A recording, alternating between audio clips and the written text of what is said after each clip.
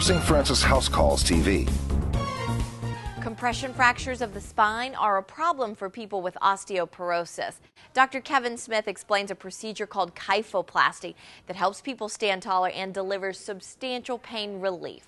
Kyphoplasty specifically is stabilizing the vertebral body by opening up a balloon within the vertebral body and then putting cement in to the void created by the balloon.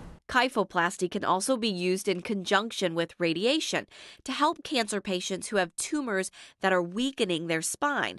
The results are often felt immediately. The severe pain that they have associated with their fracture often is reduced right after the procedure, and in some patients it's completely gone right after the procedure. And there are long-term benefits as well. The patients with kyphoplasty return to their daily activity much sooner, have much less pain, and have less complications associated with laying around for 6 to 8 weeks.